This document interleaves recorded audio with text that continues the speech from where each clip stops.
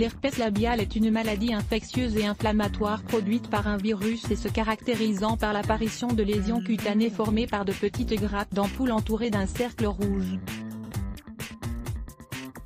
Dans cet article, nous vous donnons quelques indices afin de cerner les causes de cette affection et aussi quelques conseils pour la prévenir et la combattre par l'alimentation, les plantes médicinales et les remèdes naturels. Déterminer ce qui déclenche l'apparition de l'herpès labial. Certaines personnes souffrent d'herpès fréquemment, tandis que d'autres, et même leurs conjoints, peuvent ne jamais en souffrir, ce qui démontrerait que l'herpès labial existe à l'état latent chez certaines personnes. Des facteurs précis peuvent déclencher leur apparition. Il est important de découvrir quel est ce facteur pour le prévenir ultérieurement. Le stress et les états dépressifs sont le plus souvent à l'origine de ce mal. Voilà pourquoi il est nécessaire d'augmenter ses défenses lorsque l'on se retrouve dans une situation similaire pour éviter que l'herpès ne réapparaisse.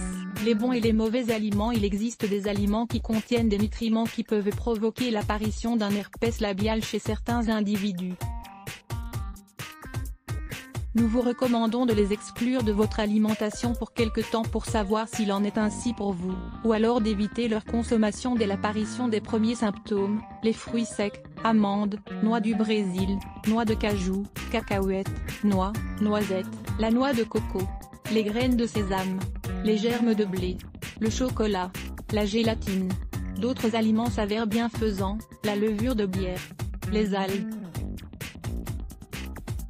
les pommes de terre, les œufs, le poisson.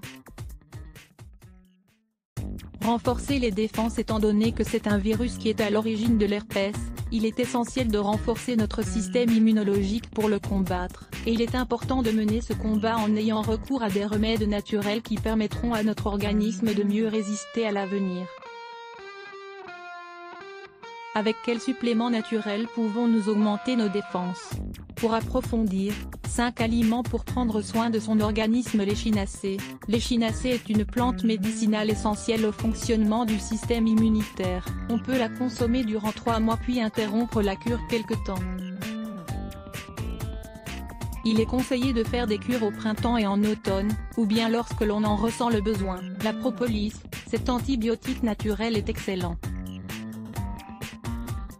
Dès les premiers symptômes de l'herpès, prendre 5 gouttes toutes les heures jusqu'à la rémission des symptômes. On peut même appliquer une goutte de ce produit sur l'herpès pour lui permettre de cicatriser. À titre préventif, prendre 5 gouttes 3 fois par jour, avec un peu d'eau ou avec un jus de fruits. La vitamine C, cette vitamine est l'un des principaux compléments qui permettent de rester en bonne santé. Le zinc, cet oligo-élément inhibe la reproduction du virus dans les cellules. Les huiles essentielles contiennent des principes actifs très puissants. Elles sont un concentré des propriétés thérapeutiques de la plante. Il y en a plusieurs qui sont très utiles pour combattre l'herpès. L'huile de Ravintsara, cette huile essentielle peut être appliquée directement.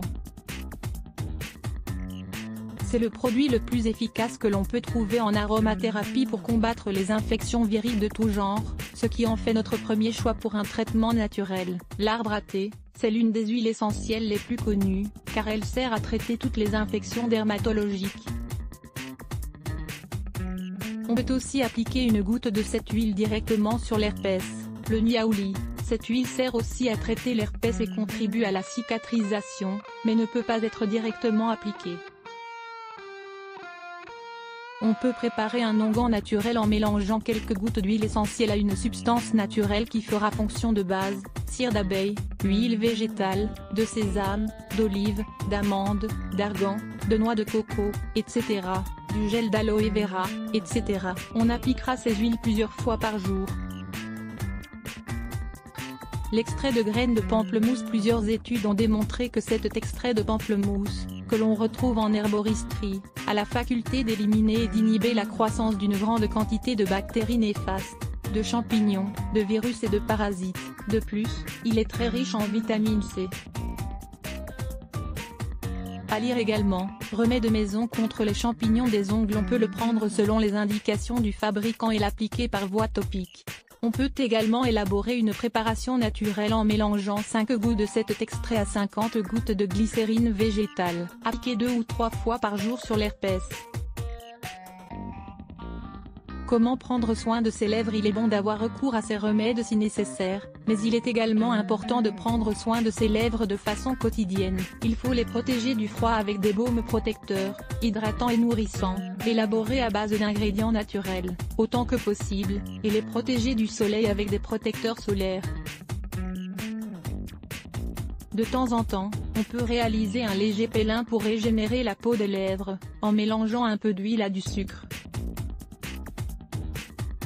Frottez les lèvres avec douceur, puis hydratez-les bien. Photographie reproduite avec l'aimable autorisation de Stephens et de Stefano. Comment éviter et traiter naturellement l'herpès labial? Pourtant, au bout de quelques jours, la démangeaison devient insupportable, et vous découvrez alors que vous souffrez d'herpès labial. Lire plus Let's Block ADS. Why?